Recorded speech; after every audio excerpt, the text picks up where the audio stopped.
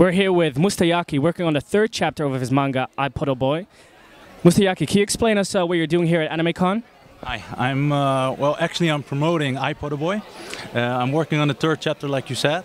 I've got 2 chapters already. Ipodoboy is a story about a boy. It takes place in an apocalyptic world where everything is destroyed, technology is gone. He's got a headphone that he needs to charge because when he don't listen to his music, it can have serious repercussions. So he has to charge his music player and his headphone, his music all the time. His friend is going to find a doctor for him, and he is going to help his friend finding his sister. So that's the main story.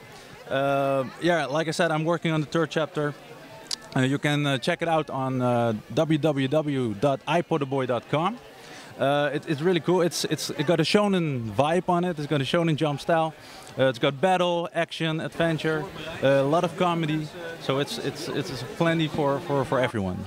One last question. What music is on Ipodoboy's iPod? Never gonna give